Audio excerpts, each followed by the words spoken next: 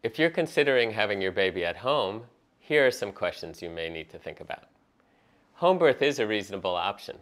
There are many places in the world where a large proportion of babies are born at home.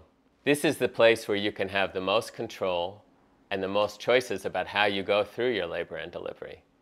You'll need to have a well-trained midwife who has experience with home births to help you in case anything does happen that needs medical attention. The downside of a home birth is you are far removed from the safety of the hospital if something goes wrong. Many families who choose a home birth decide to meet with an obstetrician beforehand. This way, if something does go wrong at home and you need to be transferred to the hospital, at least you'll be familiar with the doctor into whose care you'll be moving. This can be the best of both worlds because you have the control and comfort of having the baby at home, but you still have an option in case something does develop.